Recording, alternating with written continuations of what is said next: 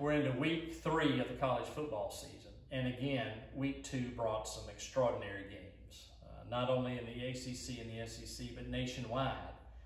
We saw Oregon upset Ohio State. Iowa got the job done at Iowa State. And certainly within the SEC, Arkansas's win over Texas, I think, sent a few shockwaves throughout college football. And the job Sam Pittman's done there at Arkansas in a very short amount of time is phenomenal. And now a lot of people will be looking at Arkansas a lot differently than they were before the season started. But it's on to week 3, and we've got some tremendous matchups again this Saturday. Leading the way in the SEC is going to be Alabama at Florida at 3:30. You also have FSU traveling to Wake Forest. You've got South Carolina at Georgia, and you've got Virginia traveling to North Carolina. So those are the only 4 games that involve the SEC and the ACC head on. Other big games featuring ranked SEC and ACC teams. We have New Mexico at Texas A&M, Georgia Southern at Arkansas, Auburn at Penn State, which will be a huge game for the SEC.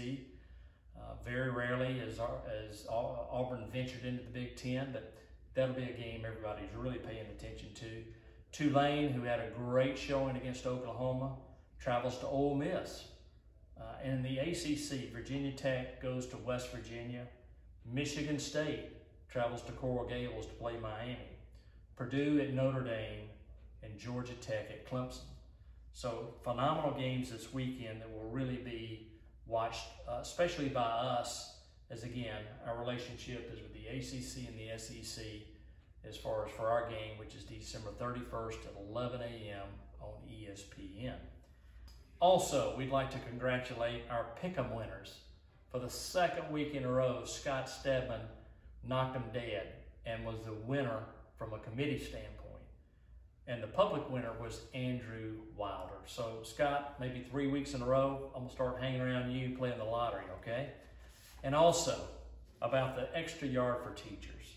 The College Football Playoff Foundation initiative that really kind of kicked into high gear last year is now being accepted by all bowls in the bowl system. All 44 bowls are going to really be stressing this.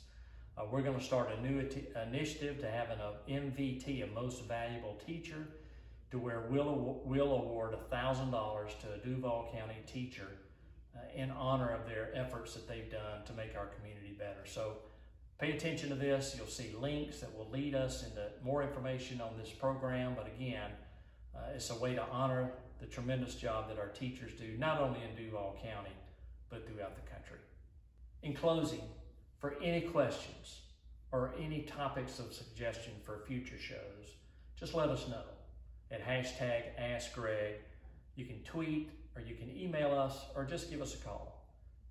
We always want to be responsive to our membership and those that are watching these videos to be able to help answer any questions you may have. So feel free to do so.